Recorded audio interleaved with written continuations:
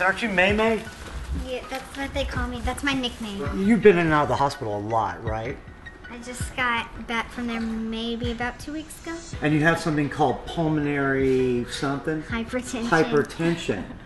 And does that mean like your blood vessels are a little bit smaller, right? And so it's harder for the blood to get through there, so it kind of gets packed up in there?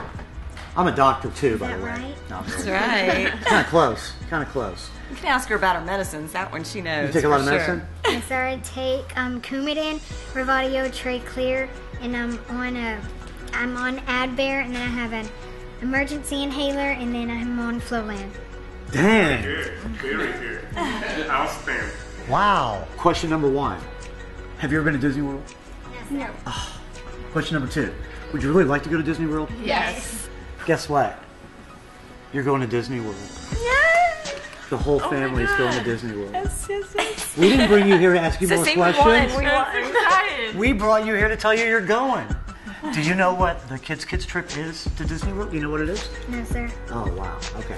We're going to take 50 families, and you guys are one of them, and we're all going down on the same plane, and then we're going to hang out at Disney World for 5 days, and everything is paid for. Every meal, every ride, every attraction, everything you want to do is completely free. I hear that like during the summer when all your cousins and stuff and brothers in the pool, you can't really do that. So your summers are more boring than the other kids. And that's why we're taking you to Disney World. We're going to make up for that big time, all right?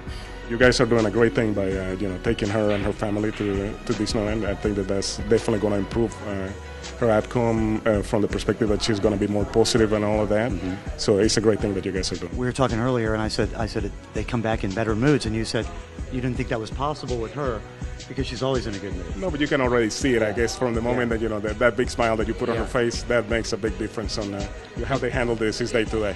And you know what else is when we do have kids like her that are really positive, that rubs off on the kids that aren't so positive because we take 50 of these kids to Disney World. So she's going to have a major impact on the other kids. I can already tell. I'm going to Disney World! Oh my God! You're going to Disney Channel.